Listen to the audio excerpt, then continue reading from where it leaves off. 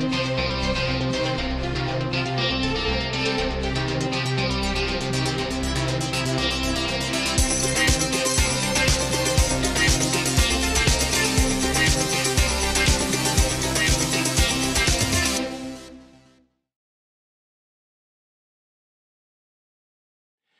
everybody, welcome to Wine World TV, the best wine show anywhere. I'm your host, Mark Fusco. Before we get started, make sure you're smashing that like button and subscribing to the channel. Every like and subscription helps build the channel. Even better, spread the word to your friends about the best wine show anywhere. All right, so many months ago, I got 6 Chilean Cabs from my good friends at Creative Palate to review. This will be the 5th of 6 reviews about them.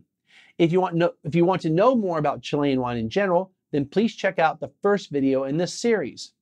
And of course, this is a free sample provided to me. Neither Creative Palate nor the winery control how I review the wine or what I say. All right, and we're back over to the Maipo Valley, or the Valle de Maipo. In actuality, the winery is in a different part of the region del Valle Central, or the Central Valley, but the wine comes from the Maipo Valley. As a reminder, both the Maipo and Colchagua valleys are in the Central Valley region, with the Maipo to the north. The Cachapoal Valley mostly separates the other 2 valleys. Let's get some history first. Like the last wine, the family who founded this winery, the Echeverría family, are from the Basque region of Spain. They came to Chile in the 1750s from the town of Amezqueta, now known as Amezqueta in Basque. The family settled north of Santiago and started farming the planted vineyards. Santiago is the capital of Chile. 200 years later, in 1930, the other branch of the family arrives in Chile, this time from France. Roger Poffret de Vauban, a French engineer from Montpellier. He settles in the Curicó Valley in the town of Molina, which is 200 kilometers or around 125 miles south of Santiago. He also plants ungrafted vines from France that came from pre-phylloxera vines. All right, the short version of phylloxera is that it was a root louse from the US that devastated vineyards in Europe. By grafting European vines onto American rootstock, phylloxera was effectively eliminated from the world's vineyards. Vines native to the US are resistant to the louse. Now, Roger's daughter, Adriana, eventually marries Roberto Echeverría Rubio sometime in the 1930s, and they have a son named Roberto Echeverría in 1938. They established their own vineyard and winery in the 1950s, also in Molina. Roberto develops an interest in winemaking and gets a degree in agronomy and winemaking. He then gets a PhD in economics from Cornell in 1969. After that, he was an economist for the World Bank, which also looked at travels and seeing wine from around the world. In 1979, he returned to Chile to continue the family business. Now, he thought things were good, but they were really in shambles. Not just the family business, but the wine industry in general in Chile. So he and his wife Gloria spent the next 15 years rebuilding and modernizing the family business while being pioneers within the Chilean wine industry. Now, Roberto's son, also named Roberto, is the chief winemaker. They do hand harvesting in their estate vineyard. The text sheet indicated they do the same for the grapes for this wine, even though it's from the Maipo Valley rather than the vineyards on the winery's property in Molina. They follow sustainable practices such as using biodegradable products, recycling, and using solar on the property. They are also certified as a Certified Sustainable Wine of Chile. Yeah, that was a bit redundant, but that's how it's called, Certified Sustainable Wine of Chile, so they're certified to be certified, right? Anyway, the link below to what all that means. The text sheet has the Chilean Sustainable logo on it. Now here's the deal though, the back label has none of this. I'm certain this is all true, but maybe not for the 2016 vintage. It appears that their commitment to sustainability started at the end of 2019 from a policy document on the website. They also show their current certification that's valid from January 2022 until January 2024. The text sheet also says it's vegetarian and vegan. I'm not familiar with wineries saying they're vegetarian. Vegan, yes, as it almost always refers to no animal products used at all when it comes to fining the wine. That's the coarse filtration of a wine to get the larger solids out in a shorter amount of time rather than using strictly gravity or a centrifuge. Milk and egg whites are potential fining agents, so they wouldn't be vegan, but they would be vegetarian. Okay, I think I've covered all the important bits. Let's see the stats for the wine. The 2016 Echeverría Family Wines Limited Edition Cabernet Sauvignon Suggested retail price about $25. All right, real quick. Limited edition doesn't have any legal definition. They also call it special selection on the site. So I would say that this is probably a selection of barrels that Roberto felt were exceptional compared to the rest of the barrels from the same area. I'll also say that they only had information for the 14, 15, and 16 vintages of the wine, so they may no longer make it, or haven't had a vintage where they feel like they want to use that designation, or there's one coming, but they just haven't released it yet. In other words, it's maybe a somewhat rare bottle. I don't have production numbers, so take that last part with a grain of salt. Let's go back to the stats. It's from the Maipo Valley, the Entre Cordilleras climatic region. It's 85% Cabernet Sauvignon, 10% Syrah, 5% Carmenere. It's hand harvested, it's hand sorted. Now this is a very labor intensive way to pick out only the best grapes. This could also be part of the limited edition definition. They use stainless steel fermentation. It's aged for 12 months in 225-liter French oak. It's then blended, then aged an additional 6 months in oak. Now this may also be an indication of a special selection. The ABV is 14%, the RS is 3.5 grams per liter, the pH is 3.6, and the total acidity, or TA, is 5.1 grams per liter. All right, let's get into the wine. A lot of 14%ers in this group.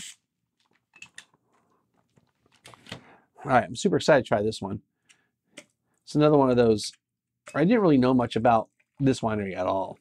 I think I'd seen the name before, but I don't remember ever having this. It's funny when I tell people I've never had that wine, and I'll look at like pictures from like my past, and like say I went to a conference, or even just like, you know, a tasting group photo. I'll be like, oh, I had that wine like 4 years ago. Who knew? All right. Oh, let's do color first. I mean, it's pretty much like all the other wines. It's like a medium concentration of ruby. Moderate staining on the glass. That's really surprising. I was expecting a lot more staining on the glass from all these wines. And, you know, moderate plus tearing. All right. We'll call it moderate aromatic intensity. It's youthful. Again, red fruits, black fruits, so raspberry, blackberry, kind of usual thing. You do smell a little bit of the alcohol, a little bit of that whiskey lactone. I mean, it's almost French barrel, but there's like this, I can smell the alcohol. It's got a little bit of that Kirsch Royale type of thing going on, okay? Yeah, like almost like a Luxardo version of these fruits, but not as intense as last week's wine. A little bit of tobacco, just like regular tobacco, not sweet, not green, just regular tobacco. Kind of a bramble, kind of like a woodsy type of thing going on. It's kind of rustic smelling. Got some dirt, got some leaves, dried leaves, forest floor. Dry in nature. Got some red hot in there, some cinnamon, a little bit of clove, a little bit of burn from the alcohol. All right, let's taste it. It's very much like the nose. You've got that cinnamon is kind of a prevailing thing with this one. It's almost like eating a red hot, but you combine it with some raspberry and some blackberry. Pretty ripe, but not like super like over the top ripe, not like sweet ripe, but like, you know, just ripe.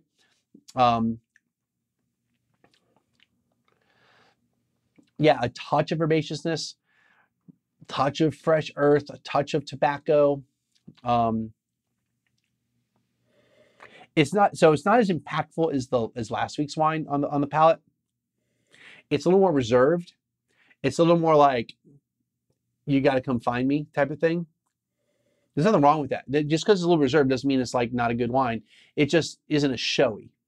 And I think that's a good way to put the Los Vascos wine. It's a little bit showy. You kind of think about the Rothschilds, you know, as a family, but like with you know, their Bordeaux properties, expensive stuff. Well, they actually make a wide range of stuff, but they're known for their expensive stuff.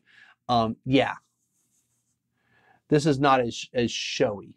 I wouldn't necessarily call it more elegant. I just call it more reserved. It makes you want to get to know it better. How about that? As a result, it's taking me more concentration to really pull out things.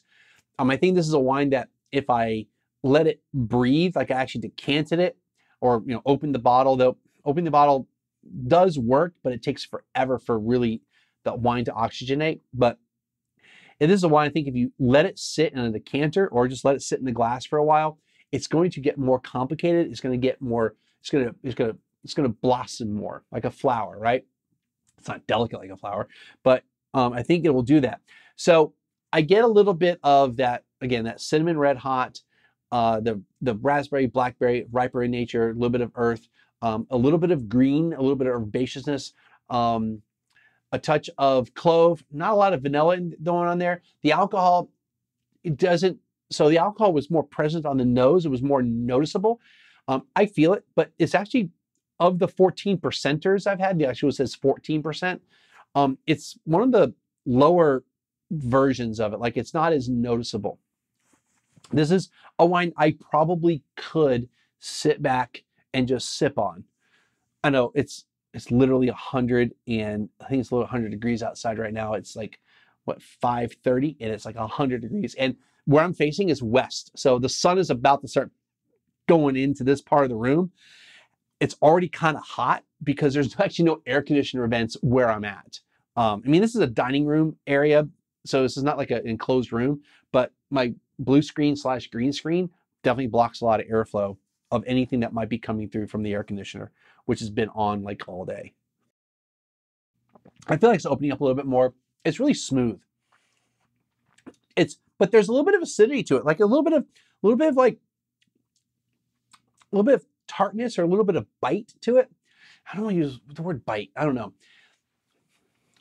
Freshness to it, a little crispness to it, not let bite.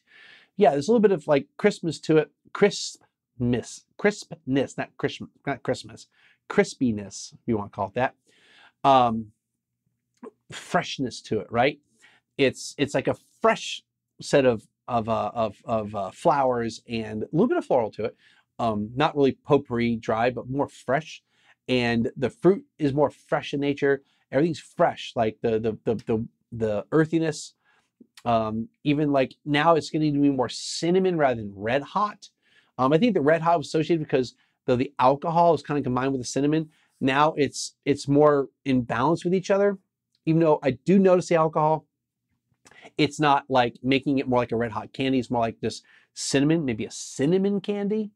Again, not sweet, but like spice driven on the cinnamon. A touch of vanilla. Yeah, a little bit of tobacco, not a ton of it.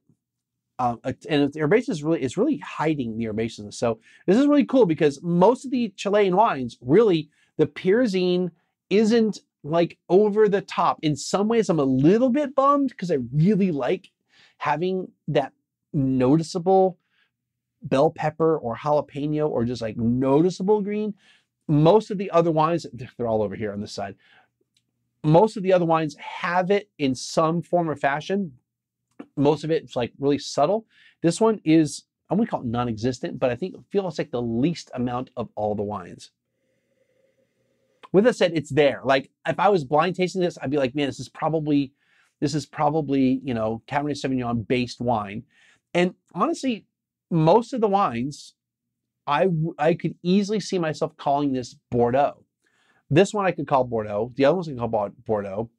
But the one difference about this and Bordeaux, especially when we're talking higher end Bordeaux, is usually the oak is more prominent. Now, a $20 Bordeaux maybe not as prominent. Like, you know, this is the $20 to $25 range. But yeah, it's a good wine. If you find it, you should buy it. This is a wine that needs to soften from the air and it really starts opening up. This should be decanted. I need to go decant a $25 bottle of wine? Yeah, you can decant any wine if you like. I think this wine should be decanted. All right, so that's going to do it for today's show. If you enjoy what I'm doing here, make sure you hit the like button and subscribe and tell all your friends, and then we'll see you next time.